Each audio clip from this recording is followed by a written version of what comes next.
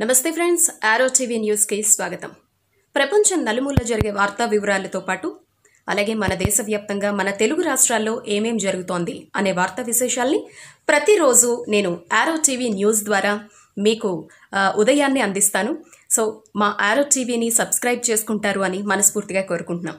So ఉదయం లేచింది మొదలు సాయంత్రం పడుకునే వరకు ఈ మధ్య కాలంలో ఏదైనా న్యూస్ ఉంది అంటే ఖచ్చితంగా అది కరోనా గురించి.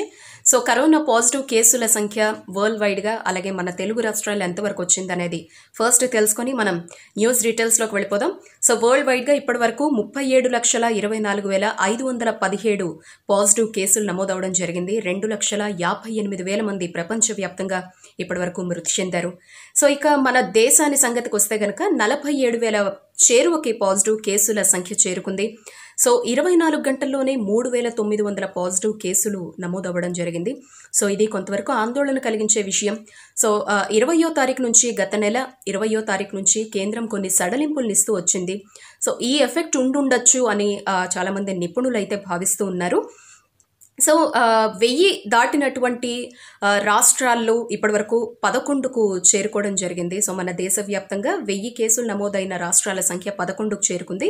ఒక్క పశ్చిమ బెంగాల్లోనే నిన్న కేసుల సంఖ్య ఒక్కసారిగా పెరగడం జరిగింది. 500 వరకు నమోదయ్యాయి.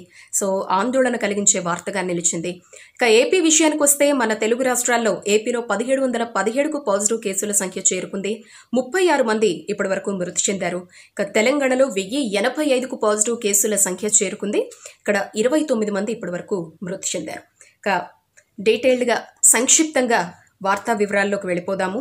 ముఖ్యంగా మనం తెలంగాణలో న్యూస్ చూసినట్లయితే ఫస్ట్ తెలంగాణ సీఎం కేసీఆర్ నిన్న నిర్వహించిన ప్రెస్ మీట్కు సంబంధించిన హైలైట్సే ఎక్కువగా మనం ఇవాళ గమనించవచ్చు.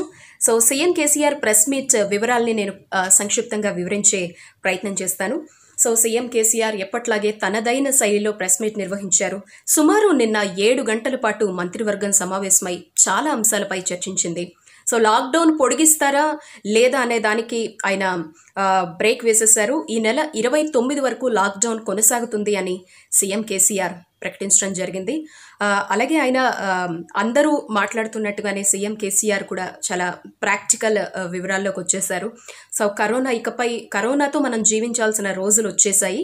ముందు వ్యక్తిగత జాగ్రత్తలతో వ్యక్తిగత పరిశుభ్రతతో ఖచ్చితంగా మనమంతా కూడా కరోనాతో ప్రయాణం చేయాల్సిందే, బతికి తీరాల్సిందే అని ఆయన ప్రాక్టికల్గా చెప్పేశారు. సో తగిన జాగ్రత్తలతో ముందుకు వెళ్ళాలి అన్నారు.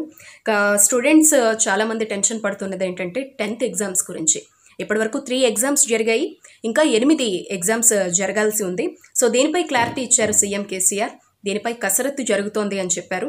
త్వరలోనే 10th ఎగ్జామ్స్ని పెడతాం. మిగిలిన 8 ఎగ్జామ్స్ని కూడా చాలా పకడ్బందీ చర్యలతో శానిటైజేషన్ పరంగా కేర్ తీసుకుంటూ విద్యార్థులు కూడా ఇందుకు ప్రిపేర్ అవుతూ ముందుకు వస్తే బాగుంటుంది అని ఆయన చెప్పడం జరిగింది. సో ఈ విధంగా ముందుకు వెళ్తాము, వాటి కోసం ప్లాన్ చేస్తున్నామని చెప్పారు సీఎం కేసీఆర్. ఇక ఆరెంజ్, రెడ్ అండ్ గ్రీన్ జోన్స్లో తీసుకోబోతున్న చర్యల గురించి చాలా కూలంకషంగా వివరించారు సీఎం కేసీఆర్. ఇకపై ఆరెంజ్ అండ్ గ్రీన్ జోన్స్లో దుకాణాల్ని తెరుచుకోవచ్చు అని చెప్పారు. అలాగే గృహ నిర్మాణ సంబంధిత వాటికి కూడా పర్మిషన్స్ ఇచ్చారు. దీనికి సంబంధించిన షాప్స్ అన్నీ కూడా ఓపెన్లో ఉంటాయి. గృహ నిర్మాణాలన్నీ కూడా ప్రారంభించుకోవచ్చు అని చెప్పడం జరిగింది. అలాగే ఆర్టీసీ తిరుగుతుందా లేదా అనే సందిగ్ధతకు ఆయన తెరదించారు. సో 15వ తారీఖు వరకు అయితే ఆర్టీసీ బస్సులు రవాణా సౌకర్యం ఉండదు. 15వ తారీఖు తర్వాత డిస్కస్ చేసి అప్పుడుండే పరిస్థితులను బట్టి ఒక నిర్ణయానికి రావాలనుకుంటున్నామని చెప్పారు. సో ఇప్పటి వరకు వైద్యులు శాస్త్రవేత్తలు సూచించిన ప్రకారం ఏంటంటే కరోనా పాజిటివ్ కేసులు కొంతవరకు తగ్గినా కూడా లక్షణాలు కొంచెం దూరంలో బయటపడుతున్నాయి కాబట్టి సో 29 వరకు లాక్డౌన్ కొనసాగించాలని డిసైడ్ అయినట్లు ఆయన చెప్పడం జరిగింది. ముఖ్యంగా రెడ్ జోన్లలో నిబంధనలు కఠినతరంగా అమలవుతాయి. లాక్డౌన్ అక్కడ యథావిధిగా కొనసాగుతుందని చెప్పారు. రాత్రిపూట కర్ఫ్యూ కూడా అదేవిధంగా కొనసాగుతుంది అని చెప్పారు. అయితే ఏపీలో మద్యంకి సంబంధించి పర్మిషన్స్ ఇవ్వడం జరిగింది, మద్యం విక్రయాలకు. సో టీఎస్లో కూడా ఇవాళ నుంచి మద్యం విక్రయాలు జరగబోతున్నాయి. అయితే 16% ధరల పెంపుతో.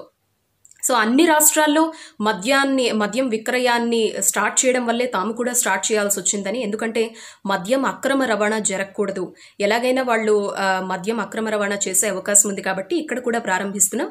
16% ధరల పెంపుతో ఉదయం 10 గంటల నుంచి సాయంత్రం 6 గంటల వరకు మద్యం విక్రయాల్ని ప్రారంభించబోతున్నట్లు సీఎం కేసీఆర్ చెప్పారు.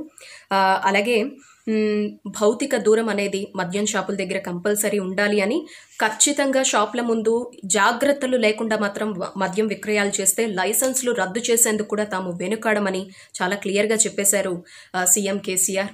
సో రైతు బంధు పథకం యథావిధిగా కొనసాగుతుంది అని, తను బతికుండే వరకు, తను బతికున్నంత కాలం ఈ పథకం అనేది ఖచ్చితంగా కొనసాగుతుంది అని భరోసా ఇచ్చారు సీఎం కేసీఆర్.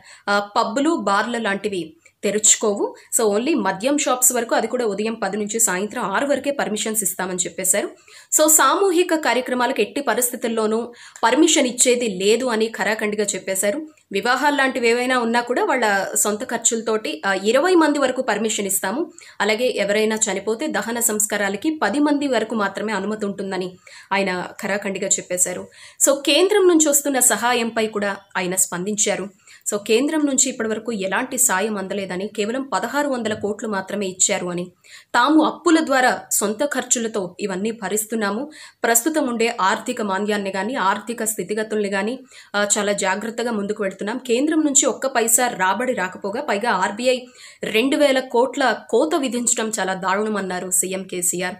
యాక్చువల్లీ 15,000 కోట్లు కేంద్రం నుంచి తెలంగాణకు రావాలి, కానీ తిరిగి రివర్స్లో వలస కార్మికుల్ని తరలించేటప్పుడు ట్రైన్ ఛార్జీలు భారీగా అడగడం కానీ, ఈ విషయంలో వీటన్నింటి విషయంలో కేంద్రం కొంచెం ఆలోచిస్తే బాగుంటుందని సీఎం కేసీఆర్ సూచించడం జరిగింది. యువ పేద న్యాయవాదులకు ఇప్పటివరకు 25 కోట్లు మంజూరు చేశాము అని చెప్పారు. సో వలస కార్మికులు 7.5 లక్షల మంది వరకు తెలంగాణలో ఉన్నారు అని, ఇప్పటివరకు వాళ్ళందరికీ వసతి సౌకర్యాలు కల్పించాము అని, సో తెలంగాణ వాళ్ళందరికీ ఎలా అయితే 1500 నెలకి ఇచ్చామో వాళ్ళకు కూడా ఇస్తూ వచ్చామని, వసతి పరంగా ఏనాడు వాళ్ళకి ఇబ్బంది రాకుండా చూసుకున్నాము అని, అలాగే ఇక్కడికి ఎవరైతే వస్తున్నారో వాళ్ళ పట్ల చాలా జాగ్రత్తగా ఉంటున్నామని, క్వారంటైన్కు తరలించే విషయంలో, పరీక్షల విషయంలో చాలా కేర్ఫుల్గా ముందుకు వెళుతున్నాము అని ప్రెస్ మీట్కు సంబంధించి చాలా విషయాల్ని సీఎం కేసీఆర్ నిన్న వివరించడం జరిగింది.